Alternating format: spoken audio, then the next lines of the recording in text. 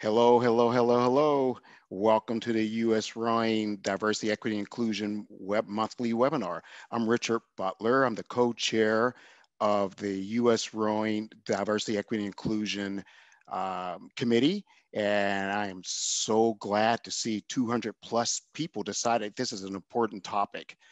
We are here because in 2020, a lot of tragic things happened in America, and Mr. Floyd died, Breonna Taylor died, and rowing clubs throughout America decided that they wanted to do better, to be more inclusive. And so we are here today not to solve your DE&I problems, but to talk in general about some things that you can do and some things we're going to tell you you're going to step in it. Don't ever do that. And we're going to have fun with it. We're going to be creative. We're going to talk with our panelists in a moment for about 20 to 30 minutes. And then we're going to open it up in the chat for all of you. And the way that the chat is going to work, and I'll remind you in 30 minutes, the chat is going to work this way.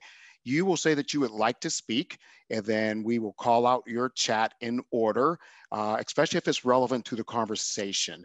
Again, we are not here to solve racism, nor to solve your problems, but because we're part of society, we need to have this conversation. I also want to give a shout out to Pride Month. Pride Month is more than a month for me. It's every day of the year, but for our LGBTQ plus community that's on this webinar today, shout out to you. Thank you for all that you do for our rowing community. And a small story, when I'm the former inclusion manager for US Rowing. And when I first got the job, the DC Strokes out of Washington, DC were the first rowing program to contact me. And that's significant because they are I believe, our first LGBT rowing program. And they reached out to me and they invited me to DC, and we had wonderful conversation. And I said, oh, right now, you're not a minority in general, because you're more of you than anyone else in the sport of rowing. So shout out to DC Strokes. I saw that some of you signed up. So I would like to start by introducing each panelist individually and jumping right in with some exciting, super fun questions. But one more thing, I've stolen this from Lululemon. Once we get into the question and answer, if you take space, make space. Thank you. So I would like to introduce our first panelist, a friend of mine since I stepped foot into US Rowing as in an inclusion manager role, Dr. Withicombe. Raise your hand, Dr. Withicombe. And she has been a colleague and an ally, and she has stepped in it and been around it and throughout US Rowing, as well as throughout the country. I love her one claim to fame that she may not talk about, but that she was the DE&I consultant for the NCAA. And so there's a whole lot of conversations. That's probably another webinar that we'll talk about with that. And so I'm gonna give you Dr. Withicombe's bio, not all of it, but ones that's important to me. So Dr. Jenny Lynn Withicombe is presently the program administrator for health and adaptive physical education in the Portland Public Schools. She has over 25 years experience within the field of sport and physical activity as an athlete, coach, consultant, professor, and diversity and inclusion educator. Dr. Withicombe is responsible for ensuring quality, inclusive health and adaptive physical education implementation in a safe and welcoming environment for over 50,000 Portland Public Schools K through 12 students. She is the manager for the Portland Public Schools, and more importantly, she's the manager of the Ed program, which operates in 3 high schools and 4 middle schools across the district. In addition to her district work, Dr. Withicombe is the CEO of Withicombe Consulting, a company through which she conducts workshops, talks, and planning sessions on the issues of diversity, equity, and inclusion within educational institutions and sport. Through her teaching and consulting practice, Dr. Withicombe helps participants understand and develop a cultural consciousness around sport and physical activity, a skill vital to educational and athletic institutions for sustaining growth and change. And one big call out, Dr. Withicombe is a rower, and her most special gold medal, although she has many, came from stroking the 2013 hit of Charles Mixed Quad. I would like to welcome Dr. Withicombe and thank you for being part of the panel discussion. Thank you, Richard. I'm very glad to be here, and it's right there behind me. The medal is behind you, yes. I love it. So your very first question to get us started. Why is DE&I so important in sports? Right? Low-hanging fruit. Right. I think someone's written a dissertation on that. You? No, I think, you know, I was not able to participate in sports until I was 16. So we didn't have the money for me to participate in, you know, community programs. So my only experience with sport and physical education was what we got in school. And when I joined sports, there wasn't a lot I could join at 16 years old that, you know, most kids had been participating for years, and I was, you know, 5'11" and awkward, and so it's no wonder, right, that I fell into rowing. But I think when I joined sport, I felt like everything for me changed, and that is something that I think everybody should have access to. And it wasn't just like my physical health changed, but my emotional health, my social health, my spiritual health, everything shifted. And I used to tease my novice rowers that rowing made me awesome. And it was in every sense of the word. And that is something that needs to be accessible to everyone. The first time I looked at sport, I was thinking about how can we use sport to shift society? You know, we always say that society is a reflection of sport, but why couldn't we use sport to change the way we do things in our world? And whether that is looking at race or gender or sexuality or culture, class, religion, we can be thoughtful about the way we engage in sport and physical pursuits to shift the way society, you know, operates. And I think so many people, sport is a taken for granted aspect. It's also a very accessible aspect of our lives. And so we can have really tough conversations through the sporting lens and really shift larger narratives. And so you know, yes, you know, the more diversity we have in sport, the more successful we're going to be, the higher caliber athlete we're going to turn out. But for me, it's more than that. It's really at a level of just shifting the world as we know it towards something that is more inclusive and more equitable, and in every sense of the word.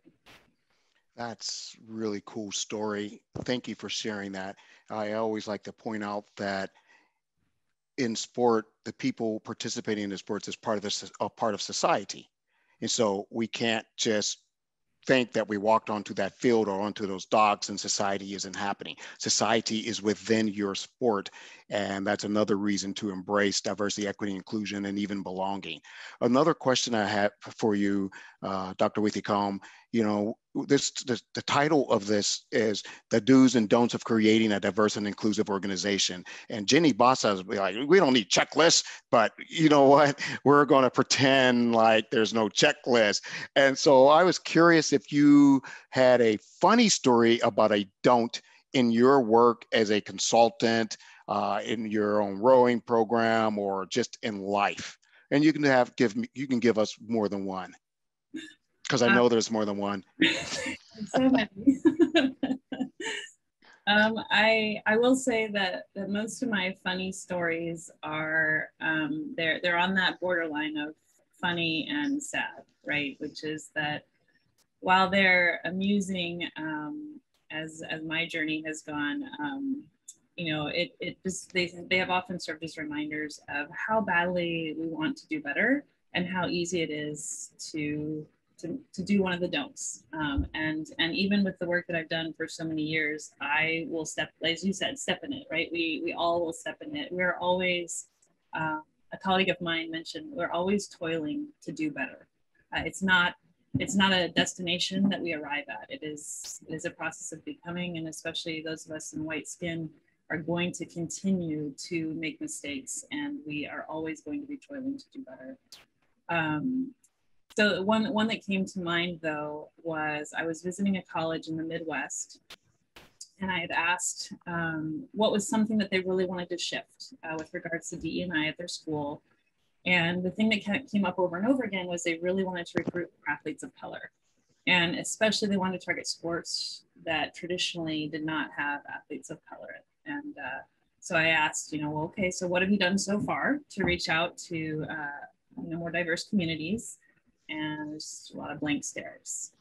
And, okay, well, what about team culture, department culture? What about your university, the town? Like, have you identified things that things that might need to shift so that athletes of color might feel more included in the community?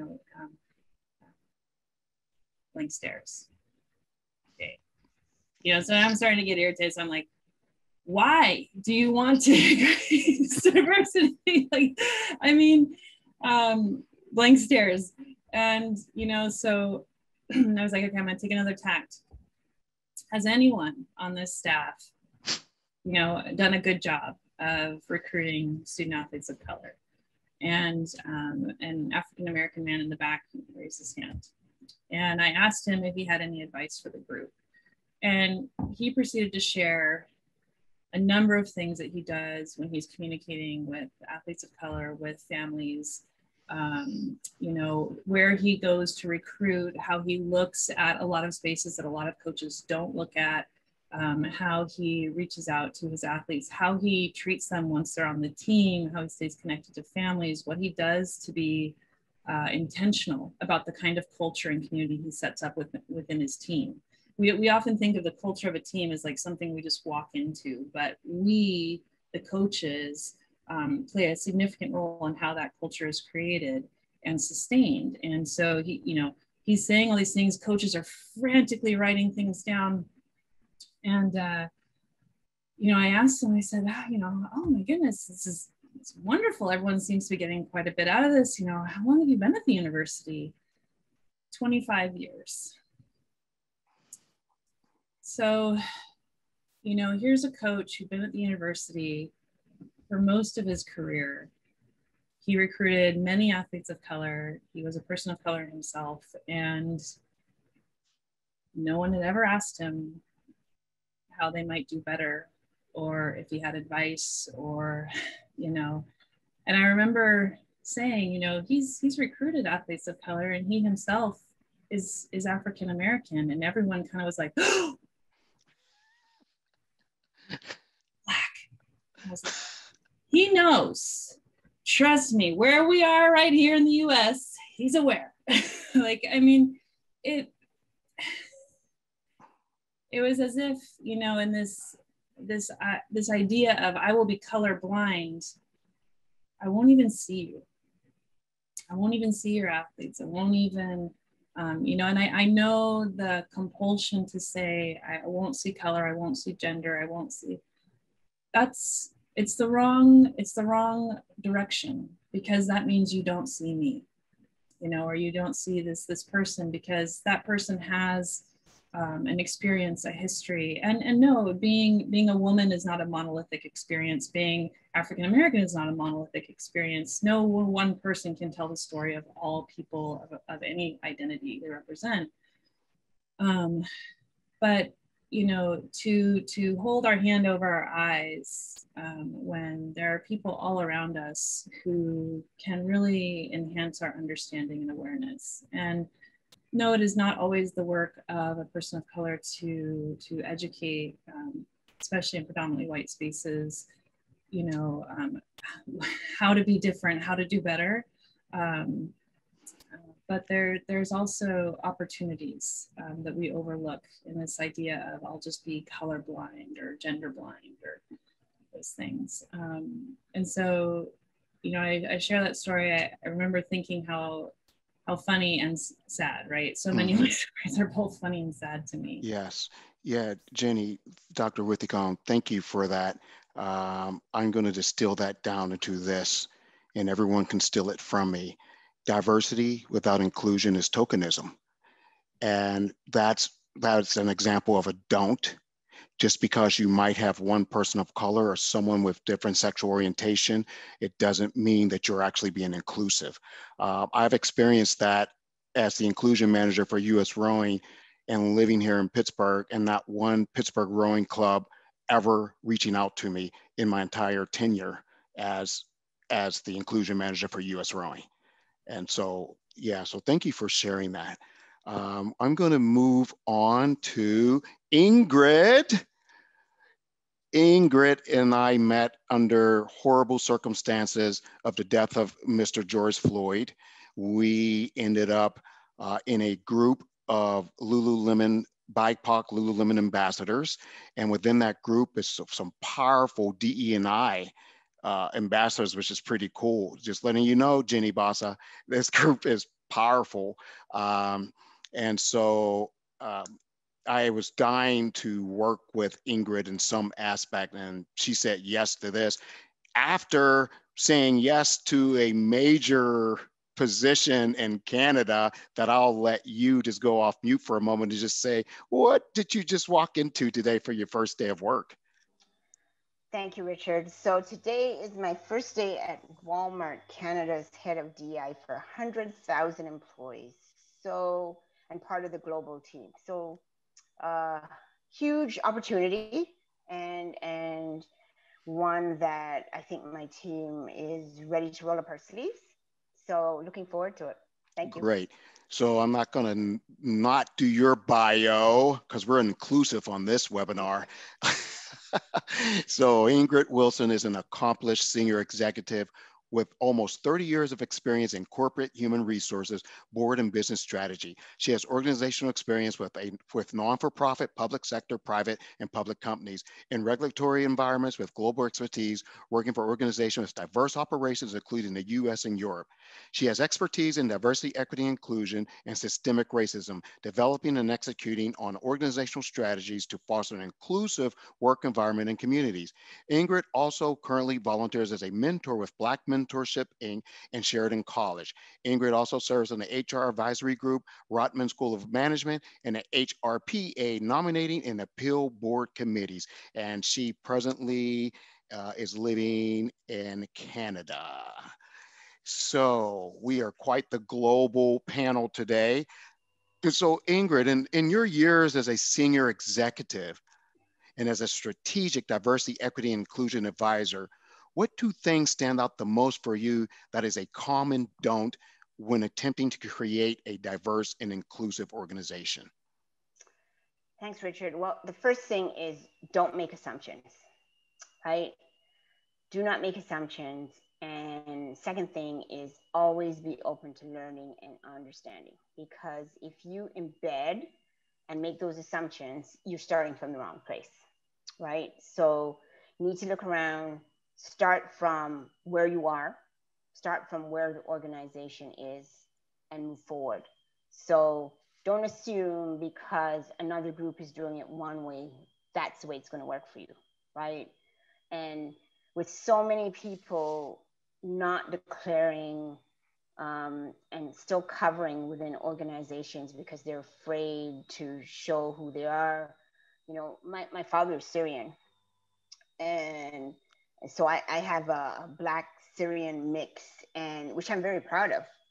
But you know, for me, growing up, wherever we moved to in the Black communities, it was always, oh, you get roles because you're light skinned and you have good hair, right? And that came from my own community, the Black community. So, you know, don't assume. Don't assume that somebody's not working hard. Don't assume that just because somebody's in a white identified body or a Black identified body that there's no intersectionality. So really, really important.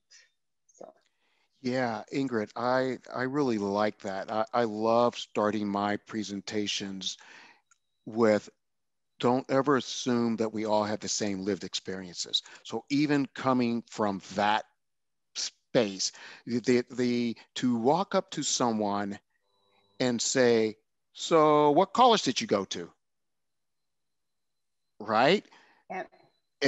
As you may think that's nothing, but there's a possibility that they did not, and there's lots of reasons that they may not have gone to college. And so we should not assume that we have the same lived experiences. Can you, as you listen to Dr. Withicombe talk about her funniest don't and not so funny don't, do you have anything that comes to mind? Yeah, I'm going to talk about the hair.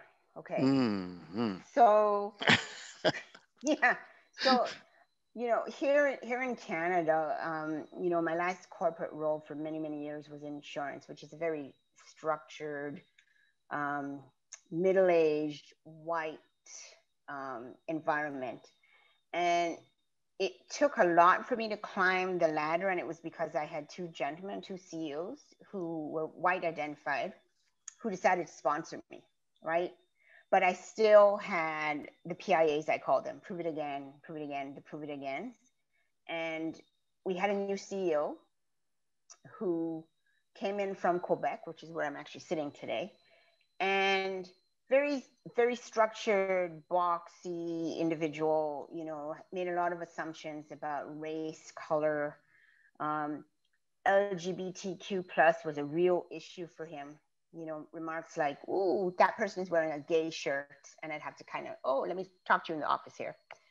And one day I walked into the office and I'd straighten my hair, which I rarely do. And after he walked past me a couple times and recognized, wait, that's really Ingrid, he took a picture and then proceeded to share it by email and attach it and shared it with next organization with, "Don't you think Ingrid's hair looks better this way?" Right? And some people thought it was funny. And, I kind of dealt with it as the norm that, let me teach you about my hair. Like, am I making comments about yours? So, I use the humor in it about, how much work it is for my hair, my curly hair, to make it straight, etc. So there was a little bit of humor, but at the end of it, he got, "So you're saying that I really shouldn't make those comments?" I said, "Well, first of all, don't ask people of color to touch their hair, especially the women, because that's also a harassment problem I'm going to have to deal with. But why does it matter if my hair is curly or straight? Your hair is your hair as well, right?" And that shifted him to a point where he would ask, "So, Ingrid, so somebody said this to me. Can I respond this way? What would you do to me?" I said, "Well, if you respond that way, I'm going to fire you. And if you respond this way, then we have a better conversation." But, watching a CEO shift like that took a lot of work and a lot of humor and a lot of patience, repeating a lot of things. So that's a challenge. Yeah. Yeah, so thank you for that. So that I'm in HR also with the city of Pittsburgh. And so we understand that's an harassment. Yeah. To touch someone's hair, for starters, but in general in society, that's also a microaggression. And I find that we step in it most on the docks and rowing because of those microaggressions of not being not understanding inclusive language and not understanding of not being racially or culturally literate. And so as we begin to go into our questions and answers after Jenny Bassa, I hope that we can address some of those don'ts, not only around the docks, but if you're doing it around the docks in the boathouse, you're probably doing it in the retail shop. You're probably doing it to your barista. You're doing it in your workplace. And so this conversation, when we talk about diversity, equity, inclusion, and I always like to throw in belonging, it is first driven by you as an individual and self-reflection. And where do you fit into this space? And then it spreads beyond that. So thank you very much for that, Ingrid. And your hair looks lovely today. Thank you. A lot of gray though, a lot of gray. Great. Well, Jenny Bassa, last but not least, a person that's become a colleague and a friend to me because of my relationship as a Lululemon ambassador, that I'm proud to say that I'm a brand ambassador. and also because of the death of Mr. George Floyd, where I was given space to be able to use my 18 years in diversity, equity, and inclusion to help train Lululemon employees.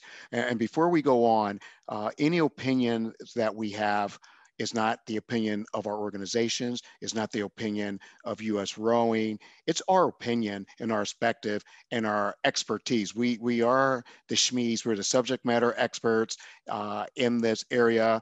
We'll talk in general, but is in no way an opinion of the organizations that we represent or volunteer for. So Jenny Bossa is the Director of IDEA Partnering for the Americas and Global Guest Innovation at Lululemon. How long is your business card? IDEA stands for Inclusion, Diversity, Equity, and Action. At Lululemon, Jenny is responsible for executing the mission and strategy of IDEA to well over 3,000 employees across North America. She has worked for Lululemon for over a decade and has a background in mental health and trauma-informed wellness. She is a committed teacher, provider, and influencer. She seeks out complicated problems and thrives on finding ease and simplicity in them. She believes the human experience is what connects us and drives us to change the world. She is a mother of 2 girls, a former lightweight rower and coxswain, and currently resides in Chicago, Illinois, USA. So I can remember that Jenny and I bonded immediately when she saw a rowing background on one of our calls. But I never got out of you, Jenny. Where did you row and where did you cox? Oh, you're so funny. I'm like, that's my first question. This is great. Thanks for having me. Give me these questions. I was a rower in Cleveland, Ohio. So for a school called John Carroll University, it was a club university. So that's the first place I started rowing. And then I actually moved to Boston, and the Charles is there. And when I shifted from lightweight rowing to coxing, and learn how to steer the Charles. As you know, what I discovered really quickly is word gets out if you're like a contract coxswain that knows that river. And so for 7 years that I was living there around head of Charles time, I would get that call like, you available? You available? So I got the privilege to steer any kind of boat you can think of, men, women, mixed. Like it was just a really cool experience. And I don't row currently. It's not in my repertoire right now. I feel like these ergs are like trending now, and I have like flashbacks to like oh my gosh, what? This is like people are wanting to do this, and like Yes. 5 a.m. comes to me. I'm like, it's an erg test day. Yes, ergs are no longer in society punishment.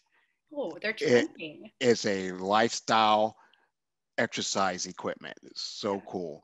So thank you for sharing that. So as we think about our rowing programs, and there's thousands of them throughout the USA, many of them are really passionate about going from a exclusively white rowing program or exclusively male rowing program, so non-diverse and inclusive organization, to wanting to become more diverse and inclusive. What are the challenges to go from zero to what next? I mean, there's lots, but I think from my experience, the biggest challenge that anyone like individually or organizationally has is actually whatever perceived success you've had. So whether that's an organization like a corporate organization or a rowing club or an individual looking at how you're navigating your friendships and your relationships, like whatever got you there, that boded some perception of success for you. And so you're tending to like go there again. And that's where you're like, well, why should I shift and change? For a company that might look like, well, I'm getting the ROI. I'm like meeting my targets. I'm meeting my goals. For your friend group, like we all get along, there could be something that's like, why should I shift? So I was listening to Dr. Rithcombe when you were sharing, you said something about like in your story, you said, why do you want to? Like, why do you want to track? So I think that's something to look at, is like starting to look at what's the reason for the shift and the change. And is it just the moment in time? And maybe it is, maybe there's some truth to that, and say, and then what? What's more after that? So that there's some sustainment in there and there's some real like deep buy-in, because there could be a lot of reasons why you want to shift whatever the makeup of your organization is now. And there's lots of research as to what it does and what you can do. But as the individuals that are in it, if you don't see the reason for change, there won't be sustainment, and it won't feel real. Yeah, thank you for that, Jenny. I like to call in this idea is that if I'm the smartest person in the room, I'm in the wrong room. And what I find happening in our rowing community is that they think they have to do it. But what if you hire experts? What if you brought in community members who are already doing this work? What if you collaborated and partnered with people who are already doing the work? Or bartered with a diversity, equity, inclusion consultant to give them a membership to the club to help look at their gap assessment, diversity gap assessment. And so you're not in it alone. You don't have to do it. Again, you can quote me and steal this. If you're the smartest person in the room, you're in the wrong room. And so we're going to shift to questions and answers from the audience and the participants. There's a couple of questions in that already in the question and answer, and I'll call to that for a moment. But let's take a break. Let's take a deep breath. And Dr. Withicombe was texting me and saying, it's 114 degrees here and we don't have air conditioning. And so I want to see if she's the most heat oppressed person on the call today. So in the chat, what city are you in and what is your temperature? 3, 2, 1, go. Can you beat 114? We got 101 in LA, Massachusetts 91, Denver, Boston 104, 107 Seattle, 82 Jackson Hole. Jackson Hole's in the spring. Sarasota 73. Pittsburgh, you know it, 90s. New York City, 95. 93, Rochester. Madison, 81. San Diego, 84. Dr. Withicombe, you're winning. Richmond, 90. Oh, Arizona, 106. Houston, 73. Whoa. Cold front. San Diego, 80s. Madison, 79. Atlanta, La Jolla, 68. Whoa, 68 degrees, La Jolla, California. Sheila, that's amazing. All right. Well, someone says that Pittsburgh can't beat West Coast right now. And in Pittsburgh, we know to have air conditioners.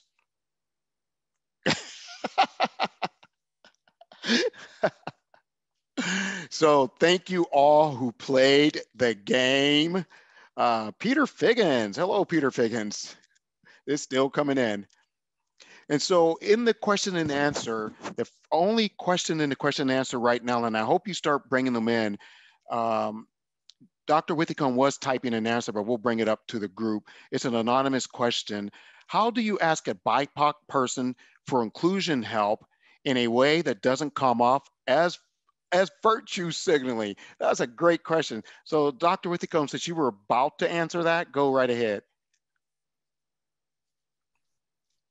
Well, I think, you know, what I was typing up was essentially to be really transparent. I think, you know, webinars like this can be a great way to start conversations. So, you know, I had a lot of people when I would do DEI work with colleges who were nervous about bringing up DEI in different organizational capacities. And they said, well, use me as the excuse then. Say you were forced to attend a webinar if that feels like you're in. I think, you know, I really loved what Ingrid said about, you know, your organization is where your organization is, and that's where you've got to start. And so, you know, saying, you know, after I attended this webinar, I got to thinking about shifting my own personal practice, club practice. Own it. If it's the first time you've ever considered it, own that. I'm embarrassed I didn't think about it before. I wish I had thought about it before. Own that desire to do and be better, but also offer the option, because again, it is not the responsibility of the one or the two people of color in your club to do the emotional labor of bringing DEI to the forefront. And so saying, you know, if you would be willing, I would really love to know your thoughts about creating more inclusive spaces in, you know, boathouse, things like that. I think that can be really, really powerful, and it is a vulnerable place, But what I have been told many times is the transparency is much more appreciated than just kind of bulldozing in. Yeah, thank you. Ingrid or Jenny, do you want to add to what Dr. Withicombe just said? Well, you don't have to.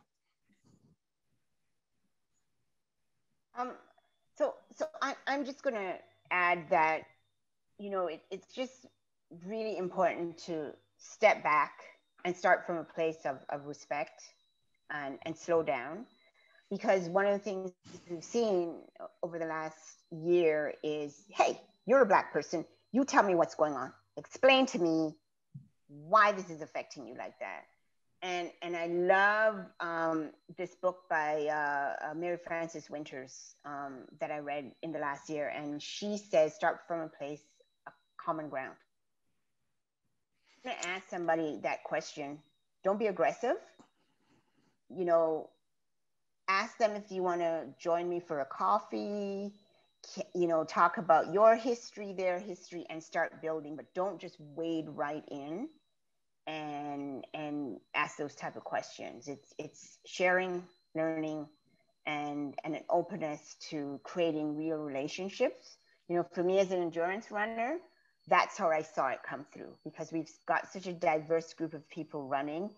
And there's a lot of unconscious bias there, but eventually you build respect and you start asking those questions. So. That's amazing. Thank you for that, Ingrid. One of the things that I want to call out, and I appreciate the anonymous person's that question. Those of us on this panel, we signed up for you to ask us these questions.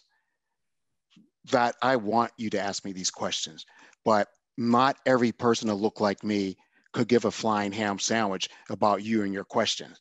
And so it's a question of what type of relationship do you have with them? Have that person been able to show up at work or at the boathouse or wherever and be themselves? Do you know that to be true? Are they authentic, or are they code switching because they are being asked to be something that they're not? And so you have to understand your audience before you ask the question. Someone had a question for me. They wanted me to elaborate about being culturally and racially literate. There was actually an incident that I got an email from today from a boathouse, and we're not here to solve your boathouse problems today, but we will actually have in the future. I plan on having rowing programs that are successful with DE&I and rowing programs that failed miserably. So we will be having those conversations in the future, as well as college programs that figured out how to become more diverse and inclusive within the community, if not within the campus. So look to those for the fall and the rest of the summer. But to answer your question, so the situation happened where a Learn to Row is starting on at a boathouse, and 3 African Americans signed up, very specific African Americans, and those African Americans, like all members, were asked to send a picture of their medical card that they had their COVID shot. And so for most people, then you might say, okay, cool, I'll do that. But African Americans have a long history of mistrust with the medical field, to the point where we may not go get the COVID shot because there's been so much testing done on African Americans and indigenous people throughout the country. Basically, they call that medical apartheid. And so if you are racially literate or culturally literate, you know these type of things about your audience so that you don't step in it, and that a person, so that your participant does not become a victim of microaggression or maybe even oppression. So that's what I mean by being racially literate. There's a program on Netflix called High on the Hog, and it's the history of African American foods throughout the United States. Red meat came from African Americans. Cowboys came from African Americans. That's becoming culturally literate. And so watch programs that you normally would not watch, read things that you normally would not read. It's not up to your participants that are different than you to give you that education. It's up to you to be proactive to get that education. I hope that answers your question. Sam, do you want people to come off mic since you figured out how to do it, or do you want to stay this format? And you can either chat. Format's good. Have you gone through, address all the questions in the chat? I'm going to the next one now. Good afternoon. A question from a youth athlete. What strategies are being done to promote safety for queer and trans athletes, especially in the current hate legislation period? And so no one on this call can speak to what's happening with US Rowing, but if in general, either any of you, Ingrid has her hand up. Oh, Jenny's hand is going up. Dr. Withicombe's hand, yes, yes. So first Ingrid and then Dr. Withicombe. So I was actually typing a response to that, and because it's such a great question. And, you know, unfortunately, there's not a good response. We are so far off from dealing with this situation. You know, I'd like to say that this individual should make sure they do their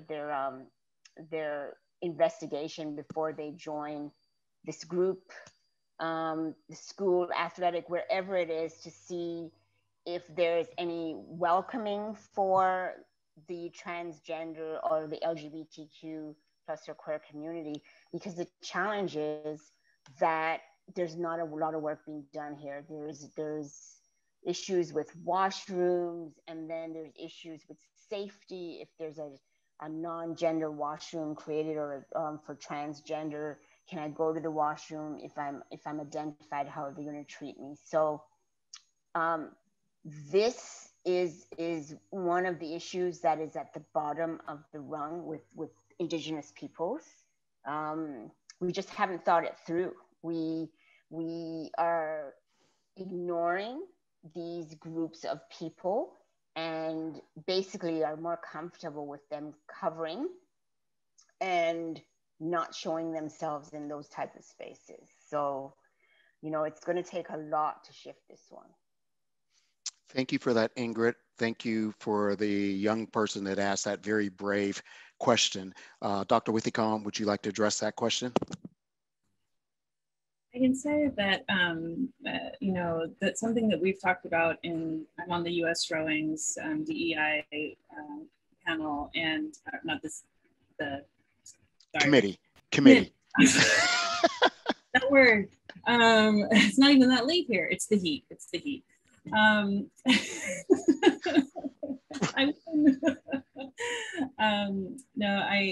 that has come up with the committee. So something that I brought up is, you know, just what you said, the legislation that's coming through, and yet we're going to go host a junior event in Florida. Well, you know, what is happening there? If we're saying that we're an inclusive space and I'm part of this DEI committee, then how are we hosting an event in Florida that's passing a law around, you know, banning transgender athletes from participation? And, you know, one of the toughest things is, of course, everything is very nuanced about, you know, where US Rowing maybe has, you know, race courses or things like that. So that's something that a group of us are coming together and saying, how do we take a stand? Because for me, and this is a do, or I guess a don't, it's a kind of a do and a don't. Whatever you say, do it. You know, don't put anything out there that you're not going to follow through with. So if you're going to have a mission statement that's inclusive of diversity and inclusion, then show action, because there's nothing more frustrating from, you know, speak from my perspective. I've worked for a lot of organizations over the years, and with a lot of sport organizations that are using it just because, and someone else brought this question up too, it's trendy, it's what we should be talking about, it's supposed to be in our mission. It kind of comes back to that, the story I told about, you know, why are you increasing diversity and inclusion? Because if you don't have a why, you're doing it to check the box, and everyone knows that, and it's going to be felt regardless of whether you intend it to or not. So that's definitely something that we're working on. And then one other piece that I try to do, and I try to communicate a lot with other school districts is we have some pretty robust LGBTQ plus inclusion policies and protocols in place at the school district level, K-12, and also in our athletics programs. And we really try to share those out. We're part of an urban wellness coalition. So, large urban centers all over the United States. And we try to share our policies and how we go about getting those kinds of policies passed. Because yes, in Portland, Oregon, maybe we didn't face a lot of resistance passing a policy that allows transgender athletes to participate on the team with which they identify, full stop. But in other cities and other urban centers, that might be problematic for them. So how do we help them navigate those systems? So that's something that I try to do personally, and we try to do that for a lot of the different organizations we work with. So it's not a satisfying answer, but it's a small step. And thank you for that, Jenny and Ingrid, and the person again that asked the question. So there is some chat going on. People want to know more do's and don'ts, but I want to pause on that for a moment because we also want to make sure that people's voices are being heard with the questions and answers. And so Ingrid and Jenny and Dr. Withicombe, when you answer questions, if you want to throw in, spin that into that don't or that do, that'll cover all of it. Again, my friends, we can talk forever and break down microaggressions and racial literacy and this and that, and those are all individual webinars, but we are going to go high level with this. There is another question for me, and this is not the Richard Butler Show, but when you step in it, step out of it by apologizing. The question was, what happens when we do step in it? You're going to step in it. And I've been stepping in it since we now have new pronouns. And I apologize and I learn, and then I make it a point to go educate myself. I had to educate myself on our Asian Americans' history in America. Most recently, I had to go educate myself on Indigenous people in Canada and USA. I made it a point to educate myself once I step in it, once I apologize. And so, yes, be graceful, have grace for yourself and the person that you may have made a victim to what you did not know.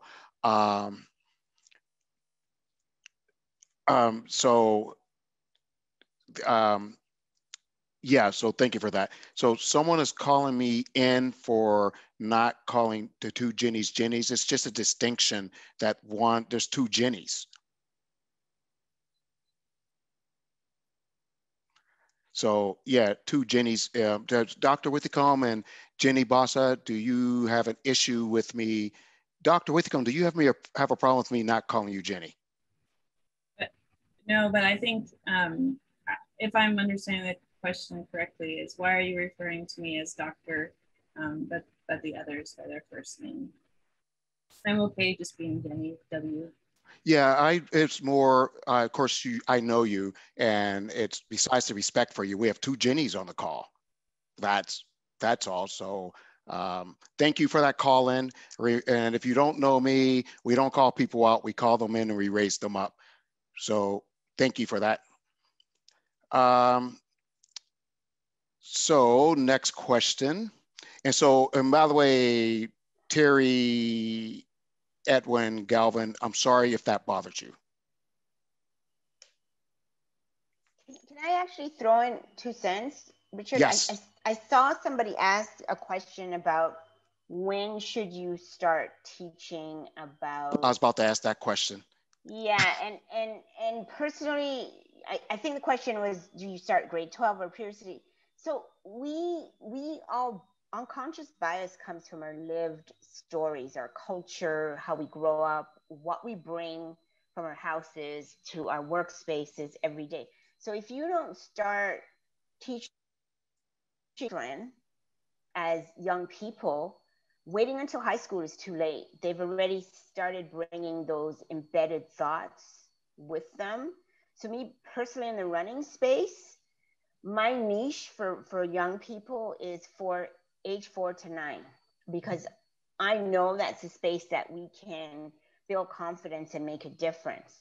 And we're teaching them to be a community, Black, white, whatever. They're all running, boys, girls, they're all running together and focused on running and collaboration and building confidence. And they take that with them out to school starting at age 4.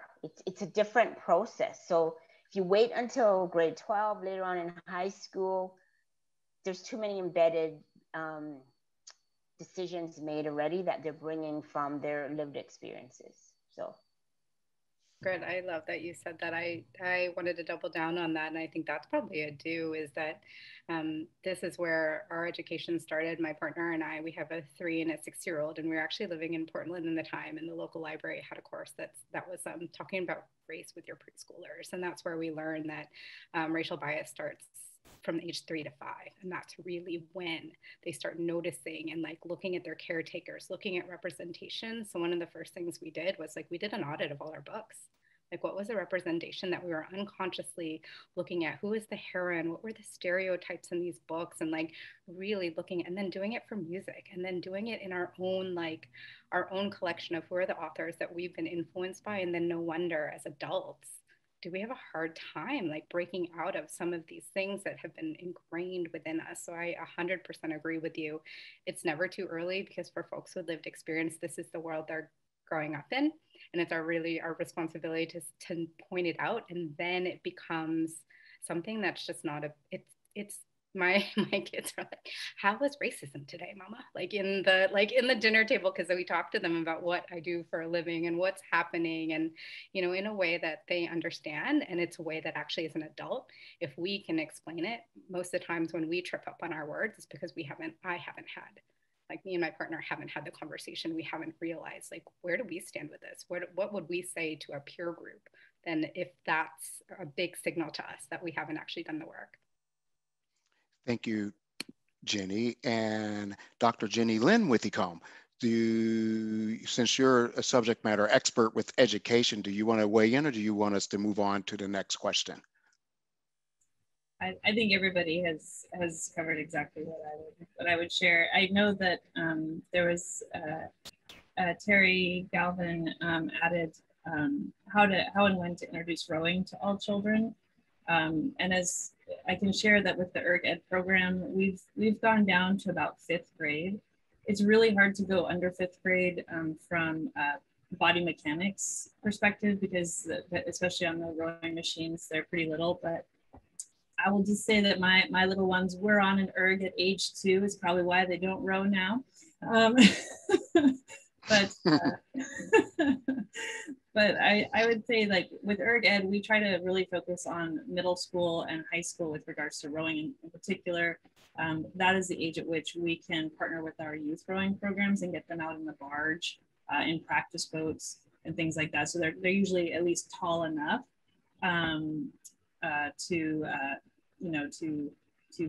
navigate those well. But there's nothing wrong with getting them on ERGs early. There's a lot of really fun games that you can do on rowing machines, and with rowing machines. There's a lot of great science, math, technology pieces you can weave into to the educational components.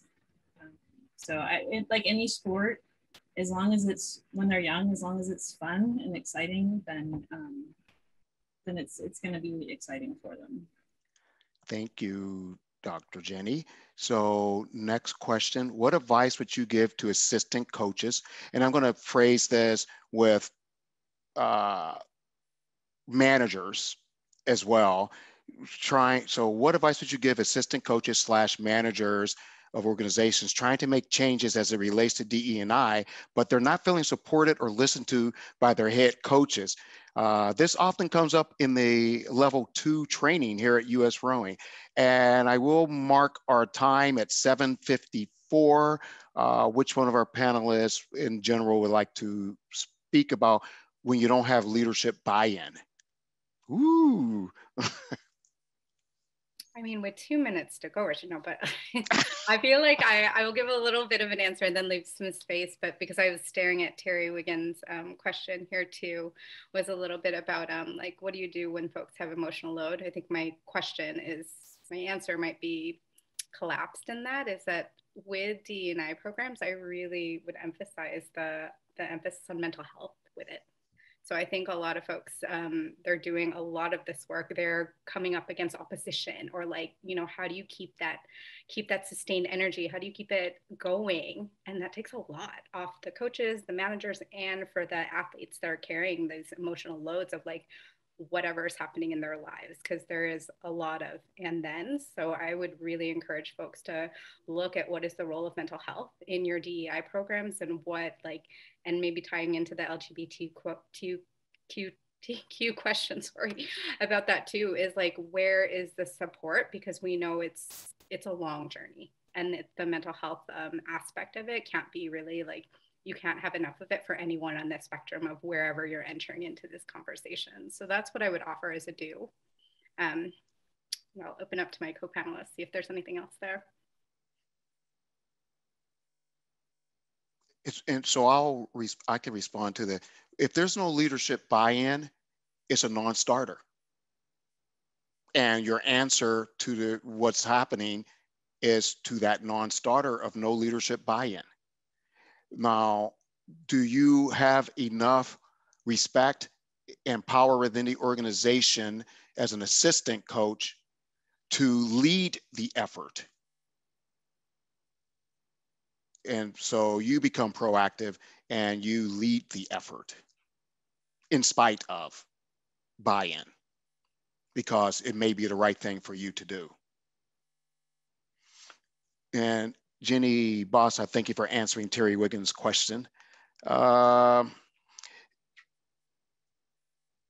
so the question is, so we start with a more inclusive statement. How do we enforce it? So who would like to respond to that? It's from Jen Bloomquist.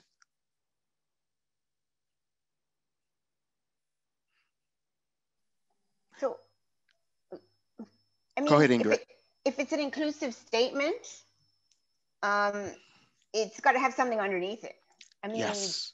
There's a lot of statements happening out there since May 25th and last year, and now a lot of companies who made those statements, their employees are starting to look around. Okay, we've got through the pandemic, we're shifting through, and you made a statement. What are you doing now? It's a year later, right? So people are starting to make decisions about organizations that have made those statements but haven't stepped up, and what's underneath it. You know, the performative allyship. And you know, today's a fairly significant day in the LGBTQ community, because 52 years ago, the Stonewall riots is what started the gay pride parade and everything else. So I love the shifts that have happened in the pride flag this year to recognize the other intersectionalities.